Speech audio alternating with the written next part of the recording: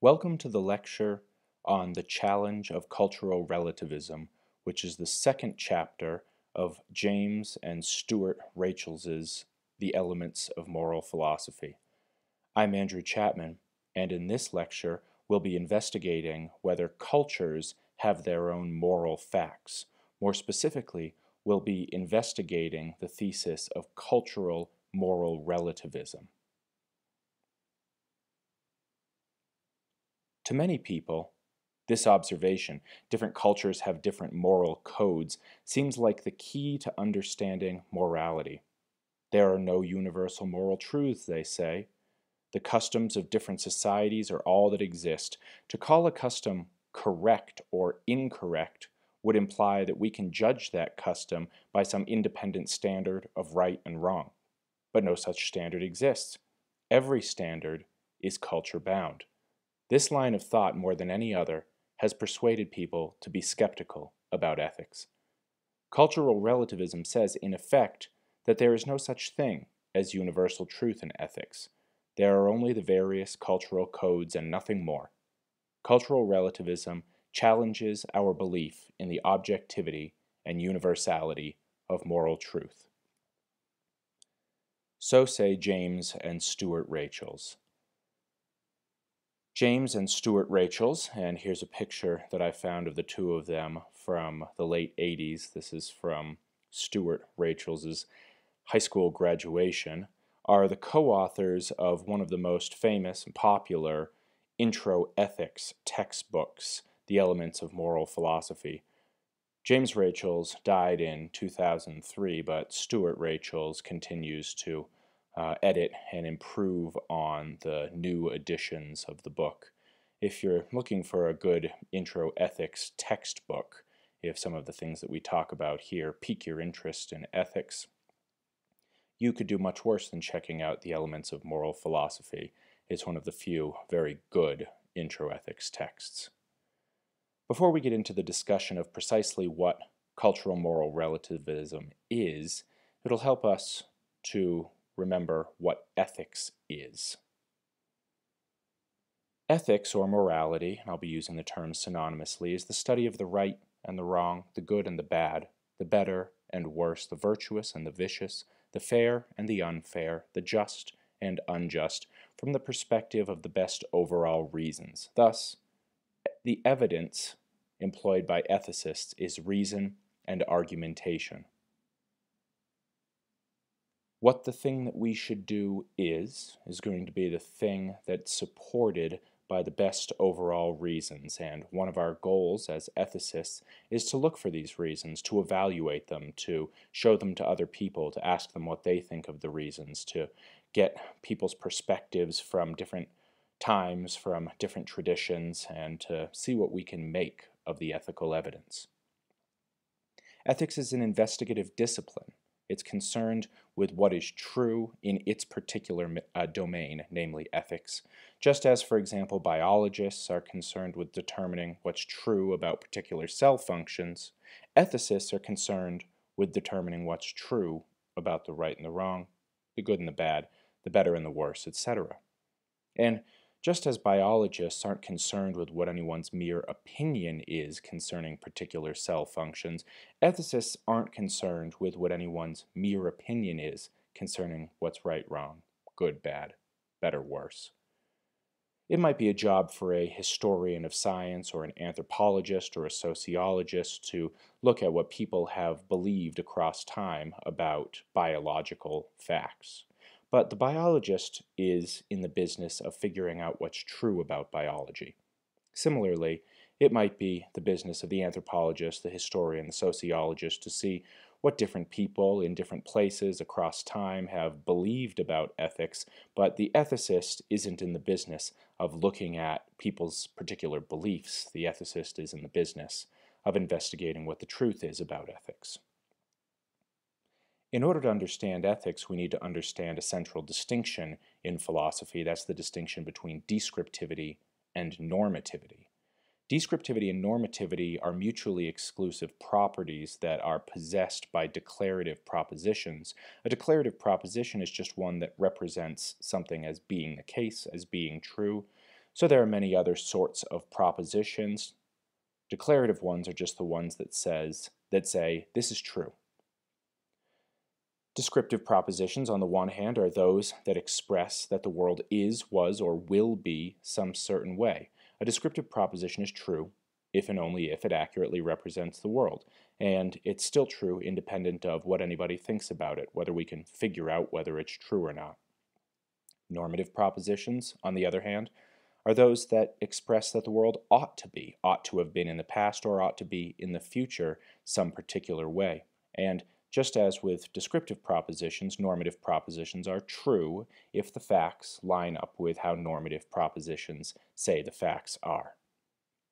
An easy shorthand for the descriptive-normative distinction is the is-ought distinction. You can see that normativity is about what ought to be the case, descriptivity is about what is the case. Also, when we're doing ethics, thinking about ethical or moral situations, it's important to remember a number of conceptual distinctions between morality and things that are not morality.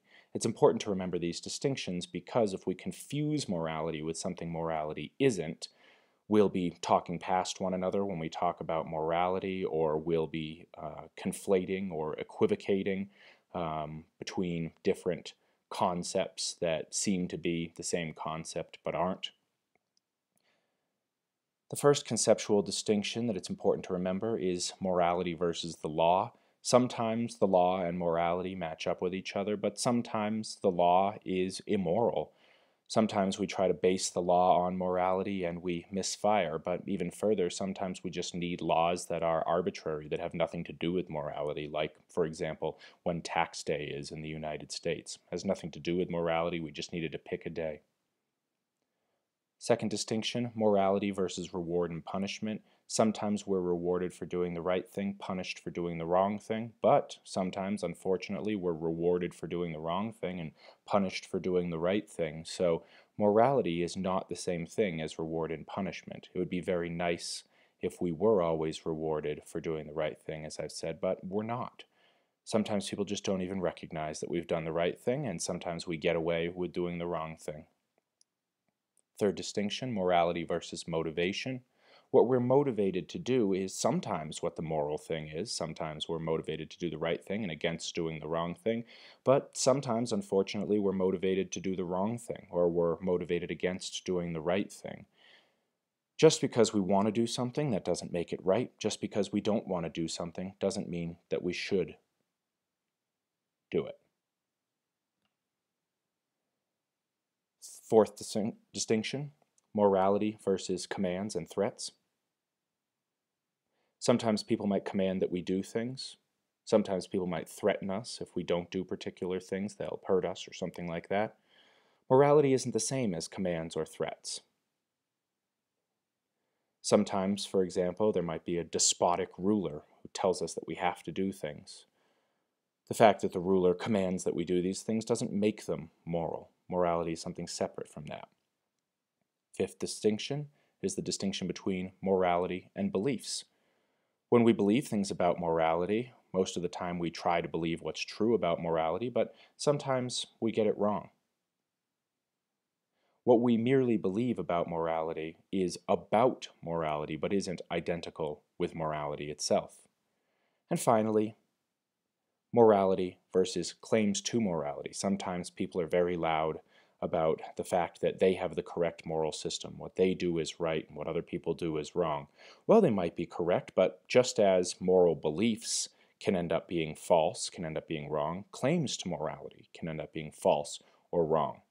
So again, it's important to remember to keep all of these things, law, reward and punishment, motivation, commands and threats, beliefs, and claims to morality, separate from what morality actually is. Now let's start to talk about moral relativism. It's easy to understand moral relativism by contrasting it with its opposite, moral absolutism. Moral absolutism is the thesis that the moral facts are absolute. And what that means in this context is that the way that the moral facts are, the particular moral facts that there are are not explainable in terms of some further fact. What makes moral propositions true, then, is the facts, period. So notice in the diagram that I've given you, you have moral facts. They make moral truths true. There is no further moral thing here relevant to what makes the moral facts the moral facts. Contrast this with relativism. Moral relativism is the thesis that the moral facts are relativized to or determined by some further fact. What makes the moral propositions true is the facts, as well as whatever relativizing factor determines what the moral facts are.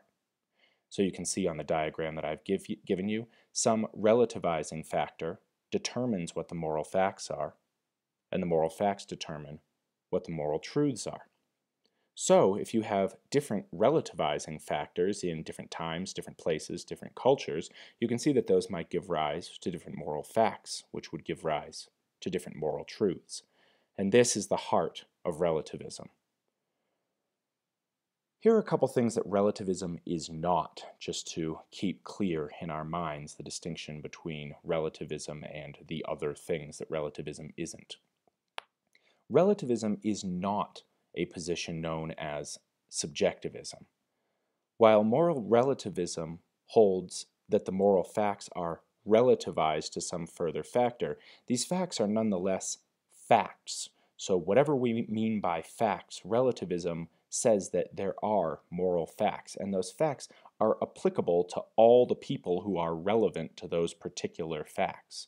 Subjectivism, on the other hand, is the position that there are no moral facts per se. What we normally mean by fact, the subjectivist denies that there are those with respect to morality. Instead, says the subjectivist, different people feel different ways about morality or have different beliefs about morality, and that's the end of it. So the subjectivist will hold that if there's anything that can be properly called morality, it's individual subjective states of individual people and nothing more. Again, subjectivism is not relativism, that the relativist says there are moral facts. They're just relativized to particular things. The subjectivist is denying the existence of moral facts as we generally conceive of moral facts. Even further, relativism is not nihilism about morality. Moral relativism is not the position that there are no such things as moral facts or truths at all. Instead, relativism is the position that there are such things as moral facts and that these facts are merely relativized to some further thing. Contrast that with moral nihilism, which is the position that there are no such things as moral facts or truths at all. Now you might notice here that there is a tight connection between subjectivism and nihilism, and that's something over and above what I want to discuss here, but you're right that there is a tight connection between those two theses. It is very important for us to keep the positions of relativism and nihilism separate, since, one, nihilism denies what relativism affirms, namely that there are moral facts or truths. Nihilism says there are no such things as those, while relativism says yes, there are. It's just sort of complicated how they get to be the way they are.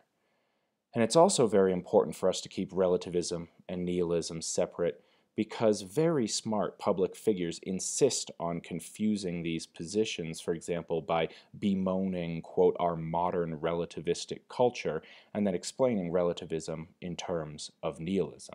Relativism is a very complicated position. It doesn't just say there aren't morals. So if what very smart public figures are upset about is people claiming that there are no such things as moral truths or moral facts, what they're talking about is nihilism and not relativism. Let's talk about a very specific sort of moral relativism, but nonetheless the most popular sort of moral relativism, known as cultural moral relativism. So there can be very many different sorts of relativism, both in terms of what it is that's relativized and in terms of what it is that the thing is relativized to. In all forms of moral relativism, it's morality or the moral facts or the moral truths that are the thing that's relativized.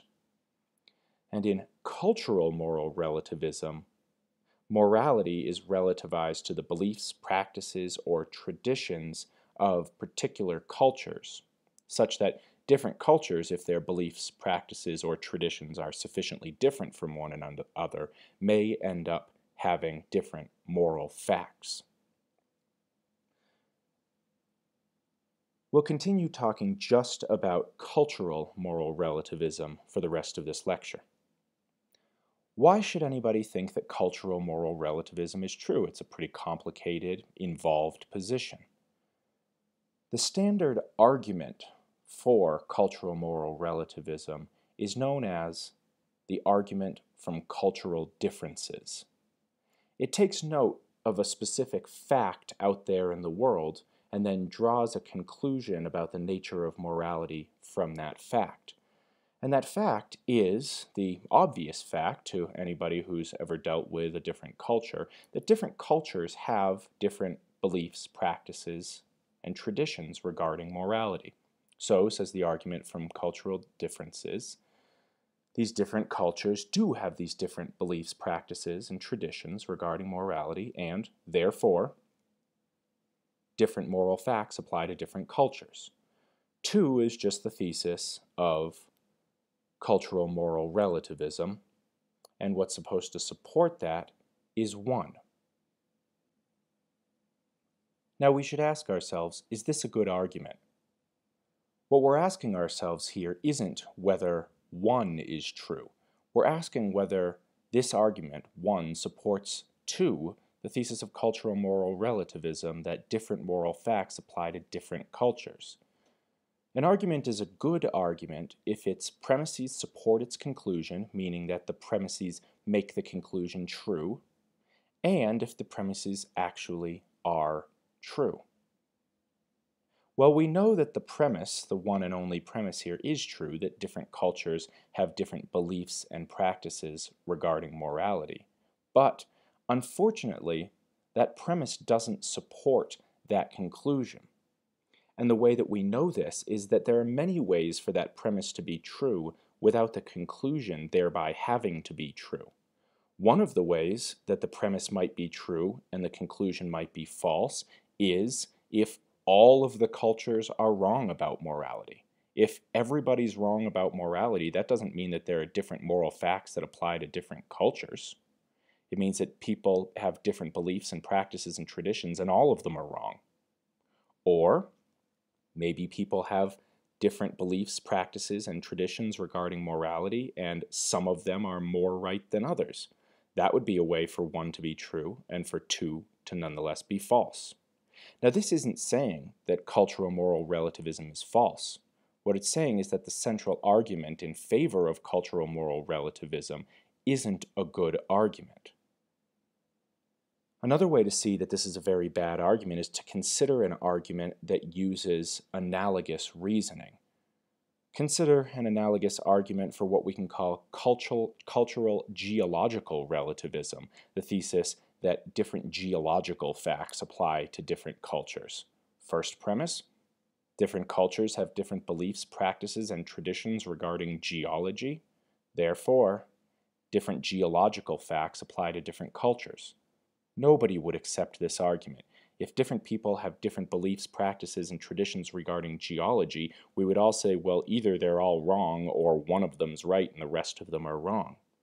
If we're not going to accept this sort of argument when it comes to geology, then we shouldn't accept it when it comes to morality, unless we already have some good reason to think that morality is relativistic, and then we wouldn't need an argument to begin with.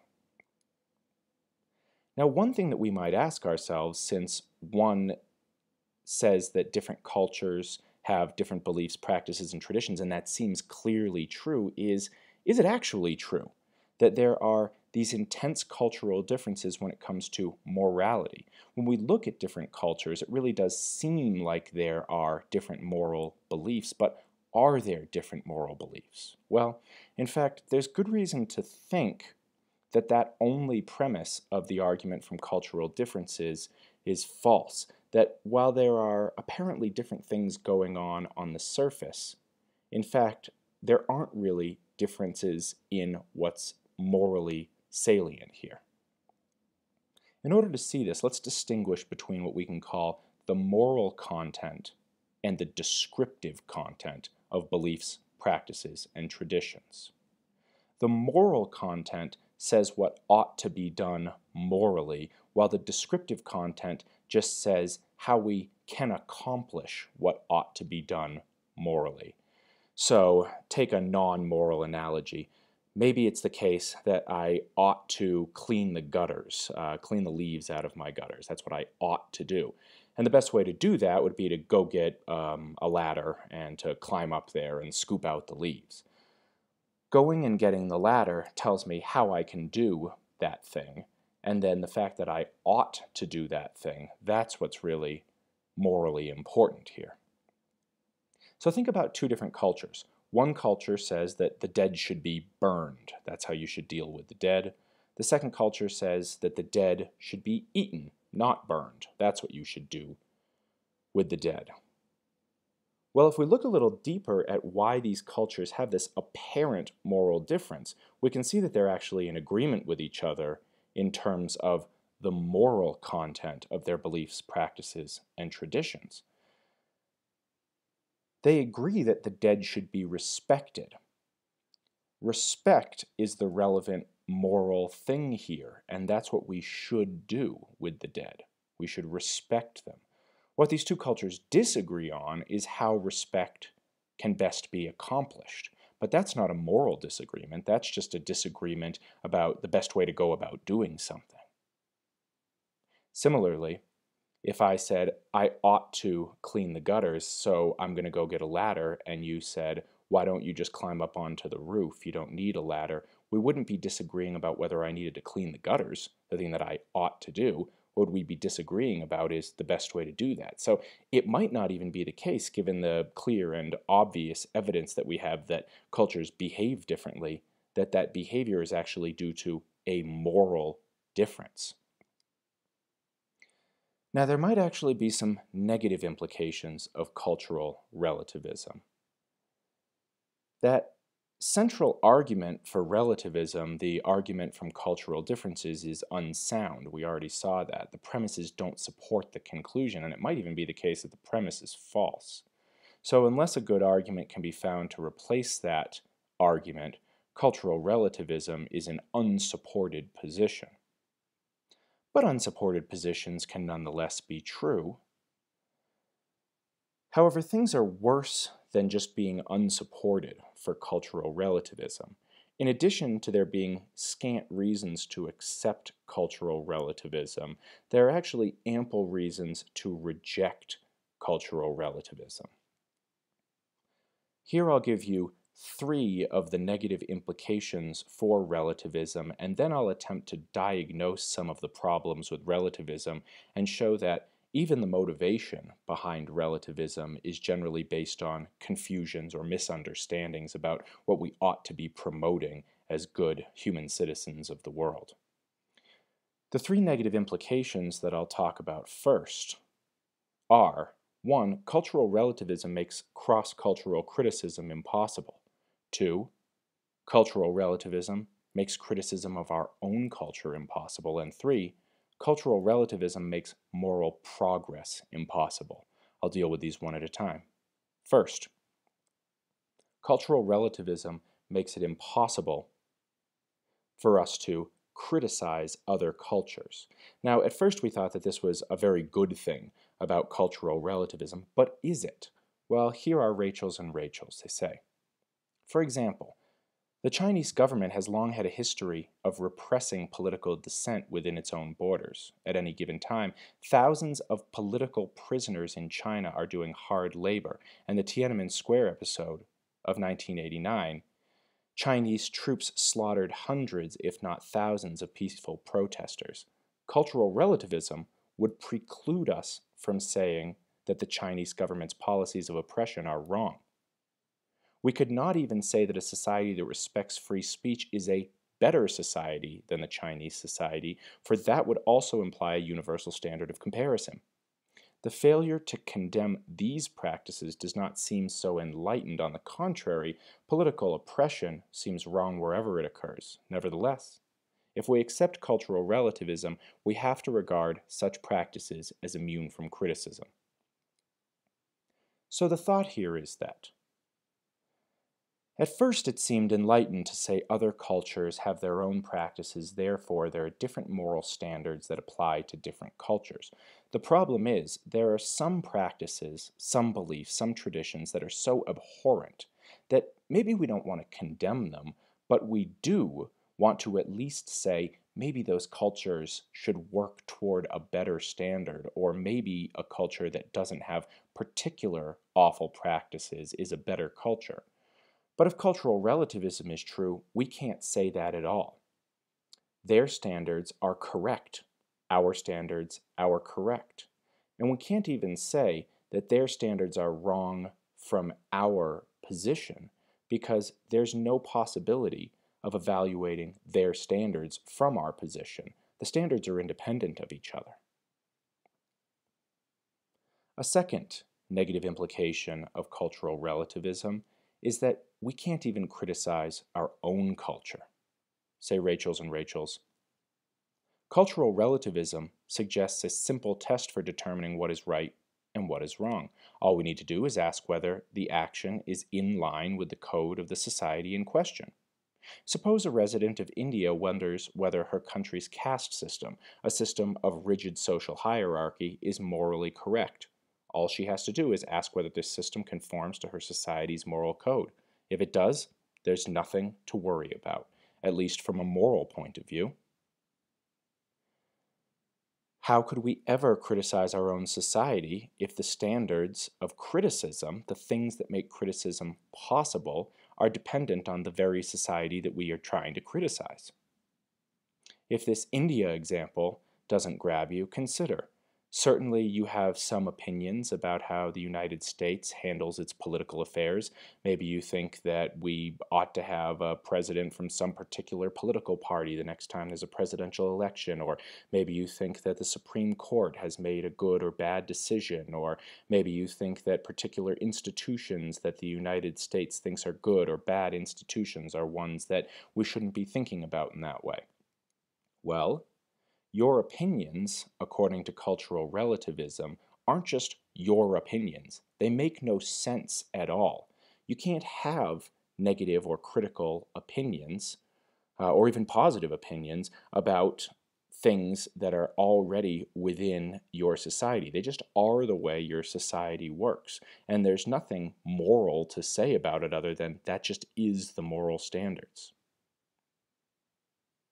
You might notice that this gives rise to a third problem. If cultural relativism is true, then we can never make moral progress. Say Rachels and Rachels. Throughout most of Western history, the place of women in society was narrowly defined. Women could not own property, they could not vote or hold political office, and they were under the almost absolute control of their husbands or fathers. Recently, much of this has changed, and most people think of it as progress. But if cultural relativism is correct, can we legitimately view this as progress? Progress means replacing the old ways with new and improved ways. But by what standard do we judge the new ways as better? So think about the passage of the 19th Amendment in the United States, or think about the abolition of institutionalized government-supported, or at least sanctioned, slavery. Think about recent rulings concerning gay rights. Many people think that we've made moral progress with respect to these things. Even if you're on the other side and you think these things are morally regressive, there's nothing that you can say about them. They just are what the society does. So while there might be moral change between one time period and the next, there's never moral progress. No way of doing anything is ever any better than any other way of doing anything. And not only does it make it impossible for us to say we have made progress, it makes it impossible for us to ever hope to make progress.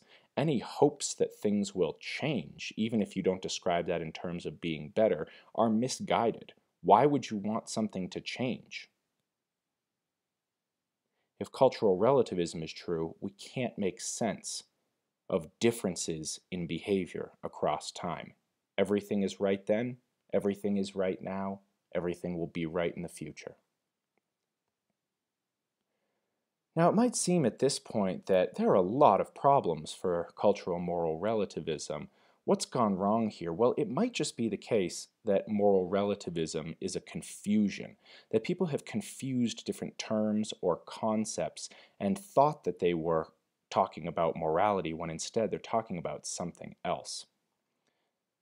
In fact, it often looks as if those who are purporting to support cultural relativism are confusing morality with one or more of custom, tradition, belief, or law.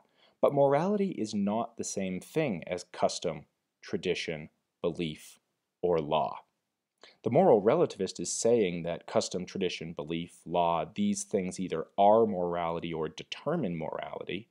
But why should we think that, since morality is a separate concept? It's an entirely different thing.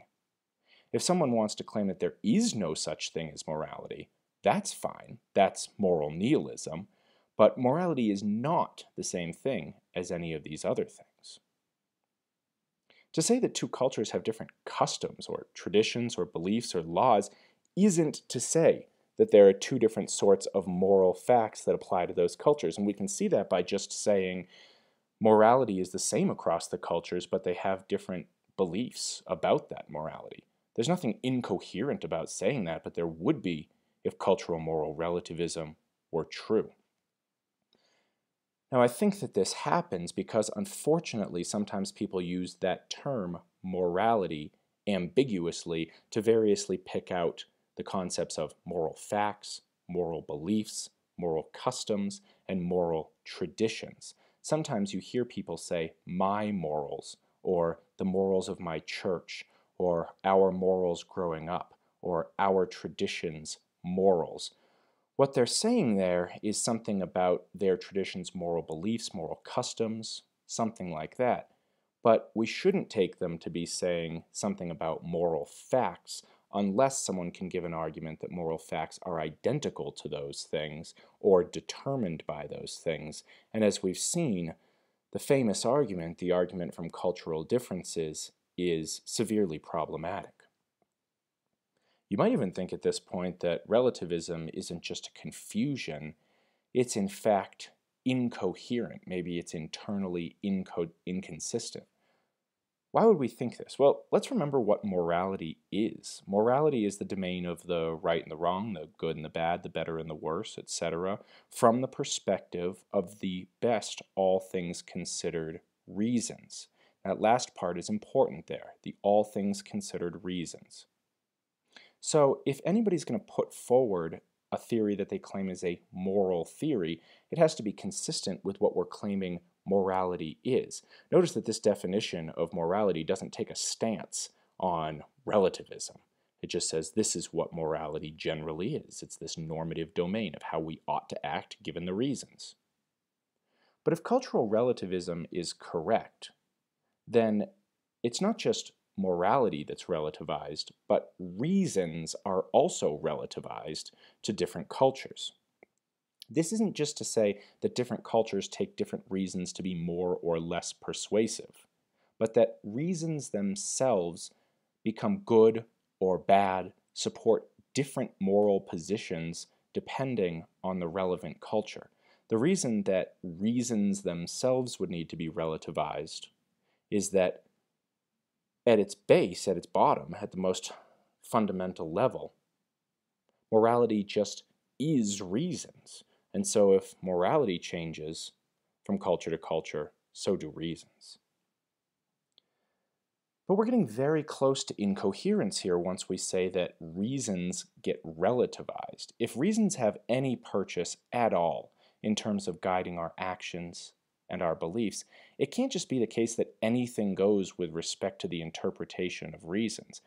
Imagine that I have some reason to do something, And the reason doesn't tell me whether I should actually do that thing or some other thing. I just made up whether the reason said I should do this or that. Well, we might think that the reason itself doesn't tell me anything at all. I'm just using the reason as an ad hoc, after the fact justification of what I'm up to. But if morality is all about reasons, and reasons are just whatever we want them to be, then morality is just whatever we want it to be. But this is incoherent. This incoherence is exactly what cultural relativism says, that reasons are whatever we want them to be. There's no good reason ever to do one thing over another thing for a culture. Cultures just make things up. Now, sometimes people support relativism because they think that if you support the opposite of relativism, the claim that there are moral standards that apply to more than one culture, that you're against tolerance. In fact, exactly the opposite is the case. If you support moral relativism, you're against tolerance. Let me show you why. What is tolerance? Well, if you tolerate my behavior, you refrain from harming me, from imprisoning me, from forcibly changing me simply because of my behavior. To tolerate me isn't to accept me or to agree with me or even to understand me. But for you to tolerate also requires that you don't think I'm right in what I'm doing. You don't have to think I'm wrong, it's just that you don't agree with me. If you agreed with my behavior, then there'd be nothing for you to tolerate. Think about someone who agrees with you about some fundamental moral issue, like, for example, reparations for slavery, or abortion, or affirmative action. That person agrees with you. Do you have to tolerate their agreement? No, of course not. Tolerance doesn't come on the scene here. So there would be nothing for you to tolerate if you couldn't disagree with somebody. So relativism is not tolerance. According to relativism, what you do is right, and if I disagree with you, what I do is right too. Everything's right, just right for different people. So far from increasing the scope of tolerance, relativism threatens to make tolerance impossible. I can't tolerate you if you're right. I can only tolerate you if I disagree with you. But if relativism's true, there's nothing for me to disagree with. In fact, we shouldn't see criticism of other people as disrespectful or against tolerance.